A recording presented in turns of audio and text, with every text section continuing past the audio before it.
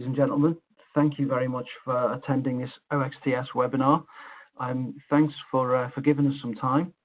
Hope you're all well and getting used to this odd situation we all find ourselves in. We're all working from home, so I hope this rolls through okay. This is the first in a series of webinars that we intend to provide to get us all through these awkward working situation we find ourselves in. So please watch out on our social channels, watch the OxTS website, and please keep in touch with our partners, Navtech GPS and Datron and DTC, for more information about both the product and the upcoming future webinars. So today we would have been at ILMF in Washington with our partner Navtech GPS, and I know that some of you would have dropped by to say hello. So given this is a different kind of presentation, we're gonna do this short webinar on the OxTS Georeferencer software. Software was launched officially at the beginning of March, so it's brand new. And some of the tools that accompany it, and one of in particular being the Boresight alignment tool.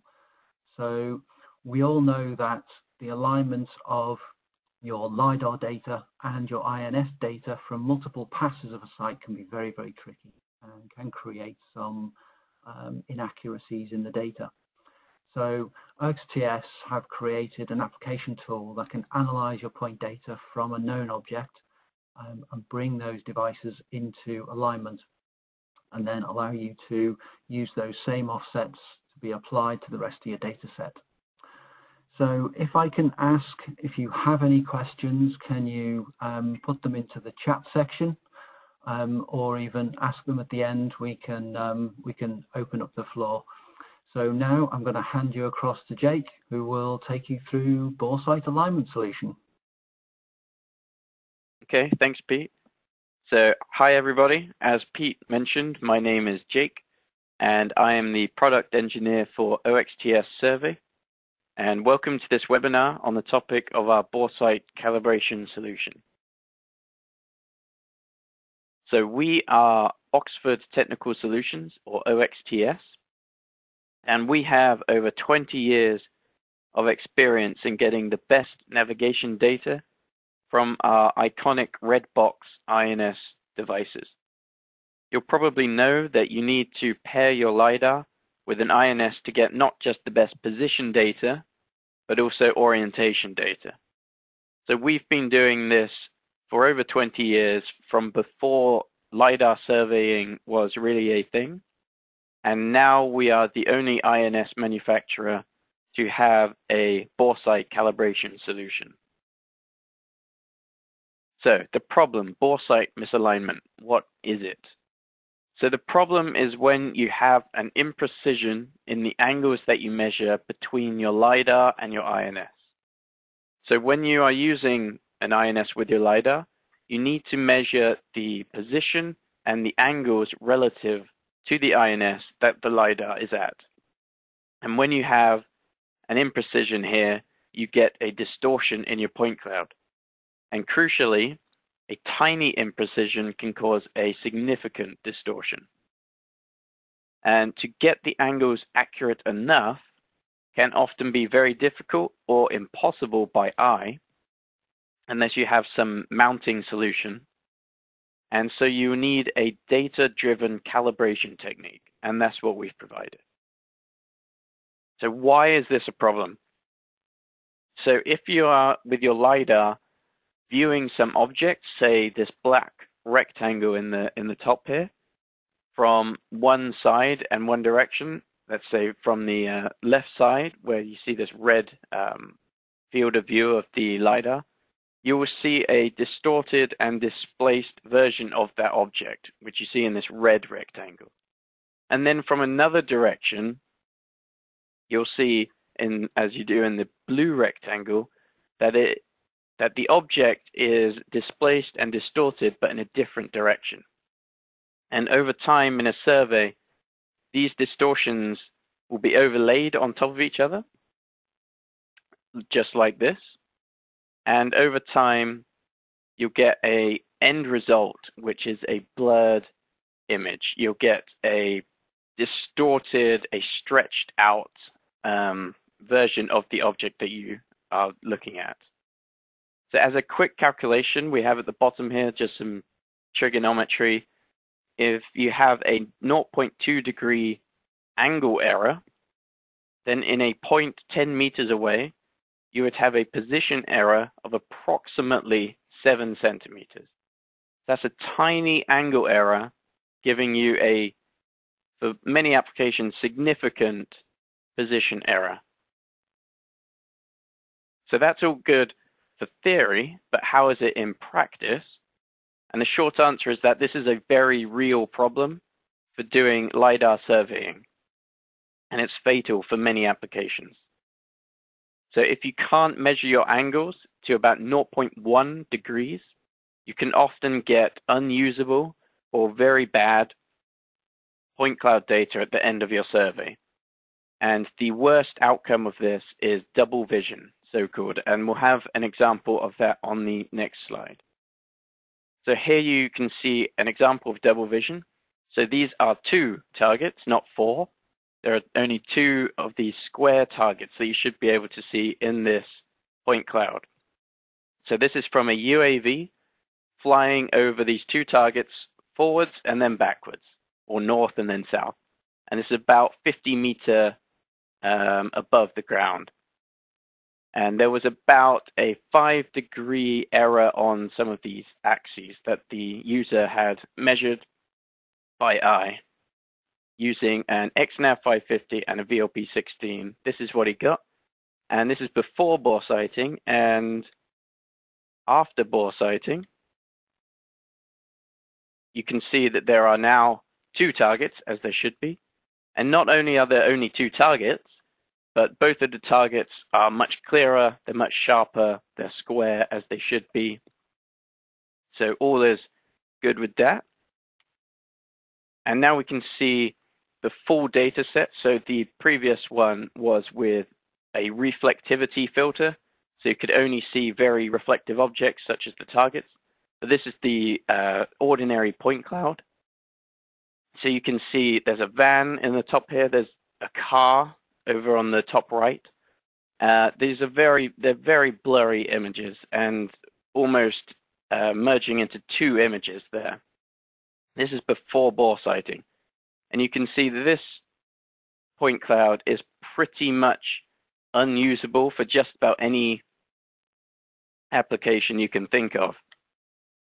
And yet after bore sighting, we have 1 car very clearly, 1 van very clearly with features such as a window and a door.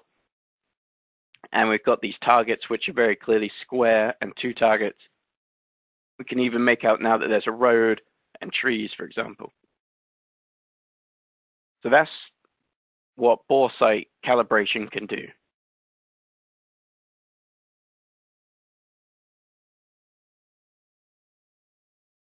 So this is our solution. A data-driven technique that we've made for calibrating the angles. And the procedure is very simple. So you set up these flat, square, retroreflective targets, as you see in the right side there. So they're very primitive targets. And then you have your LiDAR device. So on the left here, you can see we've mounted it on the rear window of the car. And the idea is that you will drive around or fly your UAV around and try to get the LiDAR to view the target at as many distances and as many angles as you can.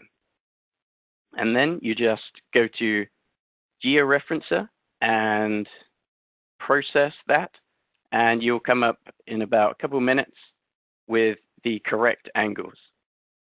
So we now have a demonstration. So we have some data taken by a Survey Plus INS and a VLP 16. So we'll show that now. So this is Cloud Compare, and what we're doing here is viewing a point cloud before and after using our bore sighting. So what you can see is only highly reflective objects in the point cloud. We've filtered everything else out. So this should be a nice square flat target. And as you can see, it's not. It's a big mess. You can see there are several versions of the target. It's starting to blur down to the right a bit. So the different colors mean different things. So blue is when the LiDAR is very close. So you can see that's the best data.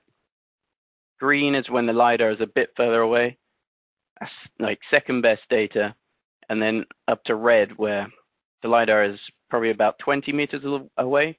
And we're seeing a displacement of the target center by about the target size, which would be about 80 centimeters. So that's quite a significant error. And if we now look at the foresighted solution, you can see that it's square, it's flat, and at all ranges, the points are in the target where they should be.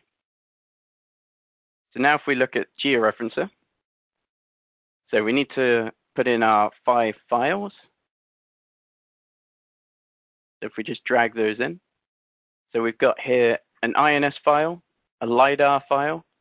We've got our position that we measured. We've got our angles that we measured. And we've got another file which comes from the INS. So on this right side, you can see a map of where we were driving around. So it's on our airfield. We had a target, I think, here, and a target here. And we were driving around and trying to get the LiDAR to view the targets from as many directions and distances as possible. So if we look in the hardware tab, we can see here, you can see that we have the Survey Plus in the back of the car, in the boot or the trunk. And on the rear window, we have the LiDAR. And these are the positions we measured, and these are the angles we measured. So you can see we can move those around, and the difference between, say, 90 and 92 is extremely negligible. You can't really see it by eye, and that makes a huge difference in your point cloud. So if I now run the Boresight calibration,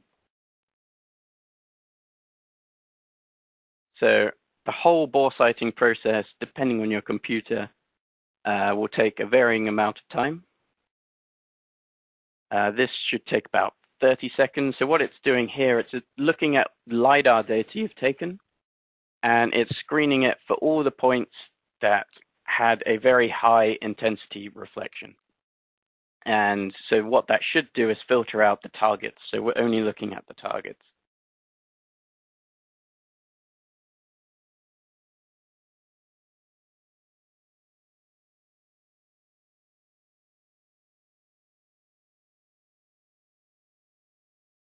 So in the next part of the process, you can see in this window, red points are the high intensity points.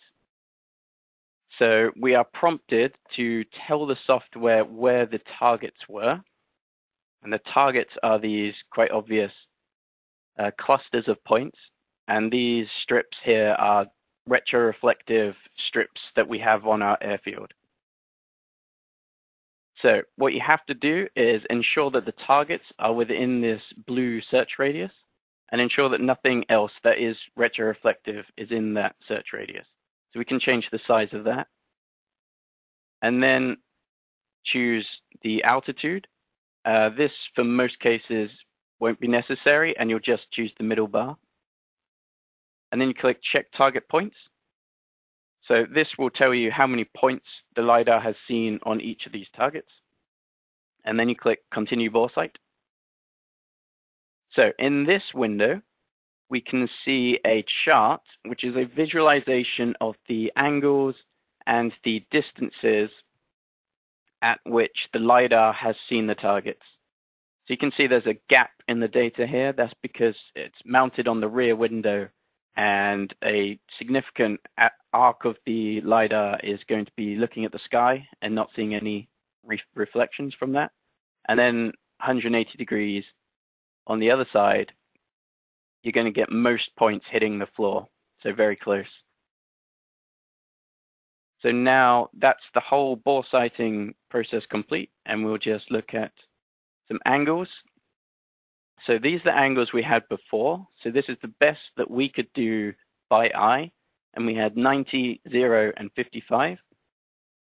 And the bore sighting has taken that to 88.7, minus 0.4, and 54.86. So these are not possible or extremely difficult to get without doing a data-driven calibration technique. And these angles are not significantly different, as you can see. And yet in the point cloud, you can see very significant differences.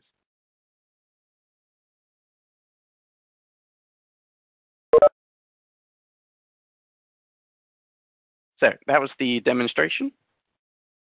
As a summary, the blurring and double vision that you can get from having an imprecision in your angles that you measure can make a lot of applications impossible to complete or extremely difficult, and we'll need some way of making the angles better. And a data-driven technique is not just the easiest time-wise, but it is also the most effective.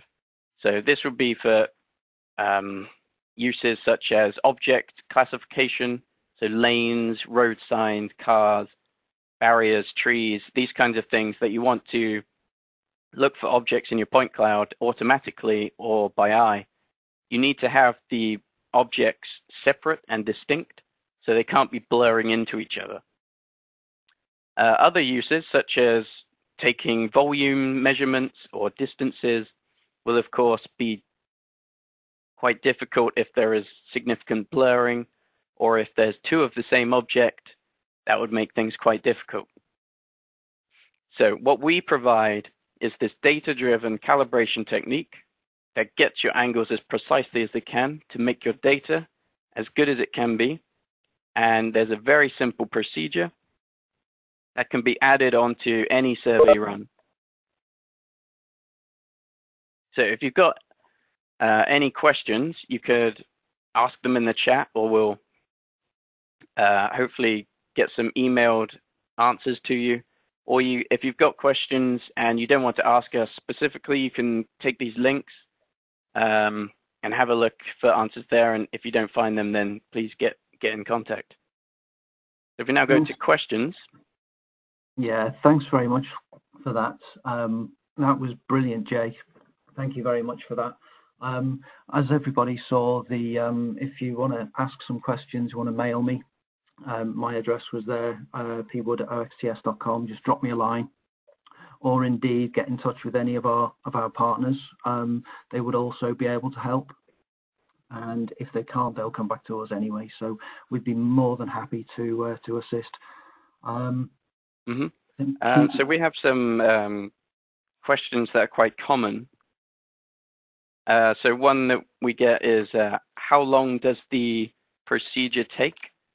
So I think if I show, we have this driving around that we have to do. And we normally say this takes about 5 minutes.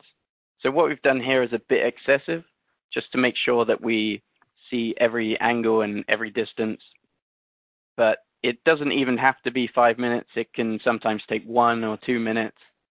It really depends on how good you can maneuver the vehicle and the LiDAR into getting a view of targets.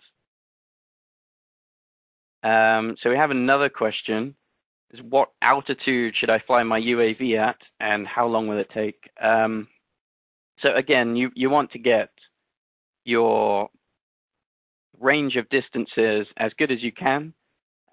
Would say at least cover the ranges that you expect to be surveying at.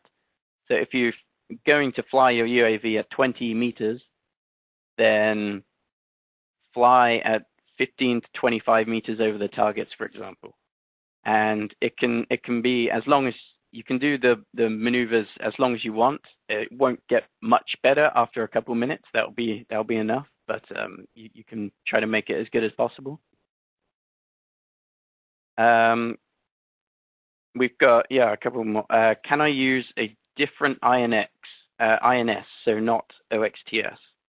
The short answer is no. So if you see in this top left corner, you need NCOM, which is our own data format that we have. And another question is, what LiDAR are compatible with your INSs? So at the moment, it's only a VLP16. We are currently working on implementing all of Velodyne's range, all of Ouster's range, Hesai. We've got a whole bunch that are in the works. If you're thinking that you really want a specific LiDAR to be integrated, then please get in touch and we'll bump that up on the priority list. So we've got some questions. Could we replace the square target by several road signs? So this is something that we are looking into, actually, yes. So right now, you can't do that, but we are looking to do that. We'll see if that's feasible. What are the specifications of the targets? So at the moment, all you need is flat and square and retroreflective. So you can get some retroreflective tape just off of Amazon and put that on some target, which we've done that. Just got some tape and put it on some square wooden targets. They don't need to have fixed dimensions, just flat, square, retroreflective. And we're trying to make that more flexible. One point would be that the smaller the target is, the higher the ratio of noise would be to the dimension of the target, and that could make the calibration less precise. So the targets that we use are 80 centimeters by 80 centimeters. That's not necessary though. Do you have plans to make this available for other lasers? Yes, yes. So like the Ouster, we plan to integrate Ouster. Yep, that's a high priority on our list. Okay, that looks like all the questions that we've got here. If you've got any more, just throw them in the chat. But oh, here's one. Do you have plans to make intrinsic calibration? I'm not sure what that means. I think that might mean perhaps using the environment, maybe not using the targets. So that is also something we're looking into. In the short term, I don't think that's going to happen. But yeah, that's something we're going to investigate.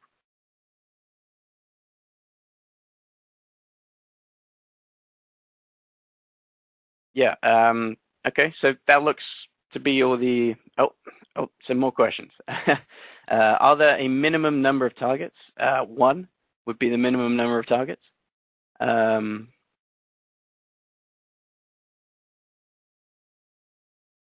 Oh, the internal calibration of individual channels. Okay, no is the short answer. Yeah. Not in the near term, certainly. So, yeah, if that's all the questions, then anything else, yeah, please get in contact. But yeah. Can you use...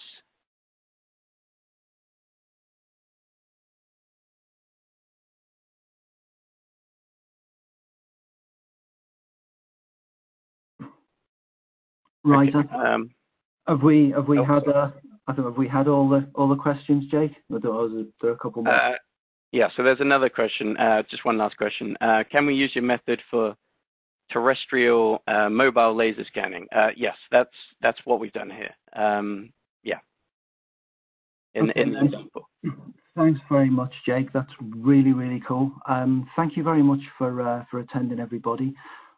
Please do get in touch with us through email, through the website, through LinkedIn. Drop us a message through the partners. We'd be more than happy to talk. We'll be in touch anyway. And this presentation and a recording of this will be posted online in a day or so. So please watch out. We'll let you all know. Thank you very, very much for giving us some time this afternoon or this morning. I know things are really, really tough with everybody kind of working at home and being restricted in what they're doing at the moment. So I hope you're all staying well. Hope you're all staying safe. Let's get ourselves through this, and we'll meet at the next show, whenever that happens to be. So just one last question I've got. So does it work for more than one laser scanner?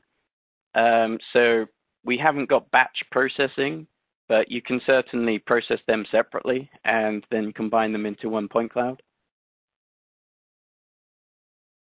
So yeah, I think we will end this here.